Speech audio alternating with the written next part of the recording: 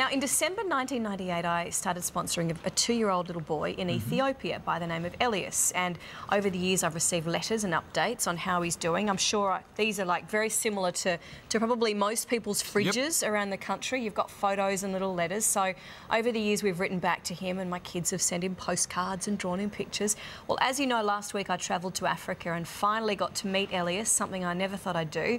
And it was one of the most rewarding experiences of my whole life.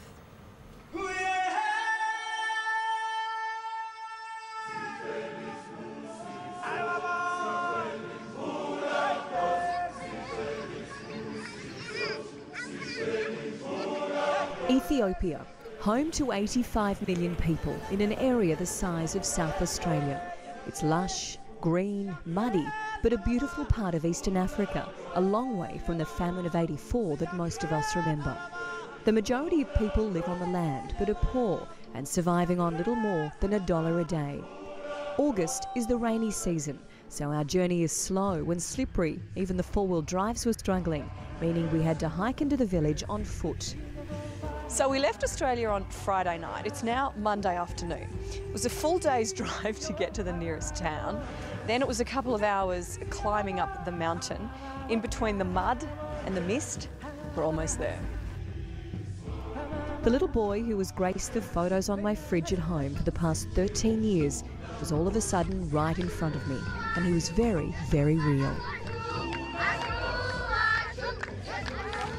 Hello! Hi! Thank you! Nice to meet you! Thank you! Oh, thank you! Elias is a shy but warm 15-year-old boy who loves his soccer and one day dreams of becoming a doctor in his local community. It seems the entire village has come out in full song to support Elias. His parents stepped forward to greet me. Despite the obvious language barrier, there's a special understanding. From one mother to another, we both want a future for Elias. It's amazing to actually meet someone who you don't know, but you feel you do. It's really, and meeting his mum is really quite emotional. The celebration continues as Elias and his parents, sister and Shara, usher me inside their humble home that sleeps 6. Thank you.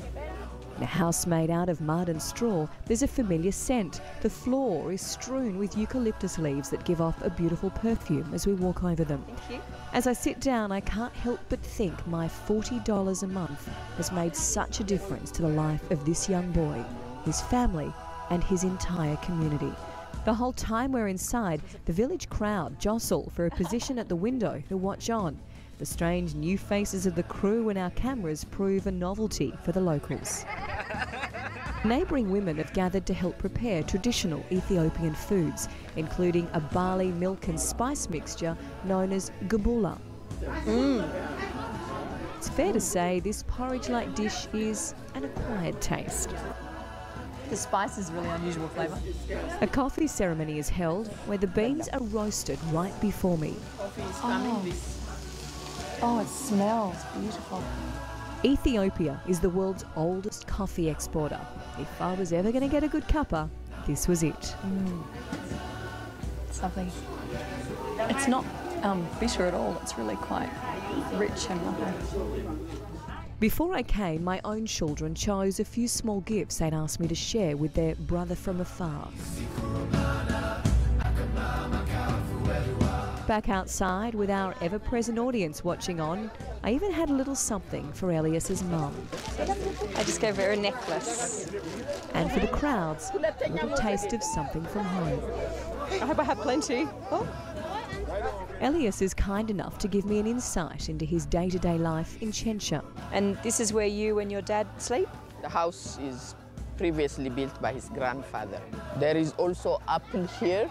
Oh, apples, yes. Yeah. And what else is growing? Carrots. Carrots, yeah. And then before I know it, my afternoon with Elias is over and it's time to say goodbye. Bye, Elias. Bye. As I make the muddy trek out of Elias's village and head back towards the local town, I can't help but feel a sense of satisfaction that this little boy, 15,000 kilometres away on the other side of the world, has a chance to finish school, to go to university, and realise his dreams of becoming a doctor. Chencha is one of the poorest and most remote regions in Ethiopia. World Vision sponsorship of 2,500 children here has made such significant changes as fresh water supply for more homes, 2 brand new schools where previously there were none, and 2,000 farmers taught better methods of crop production. You can really see the difference that the support has made to this local rural community. It's a community just like yours and mine, where time with family and friends is important and Sunday sport is a religion.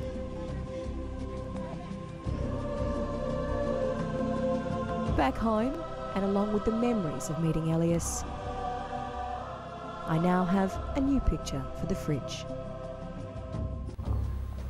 How magic is that? That's great. Absolutely.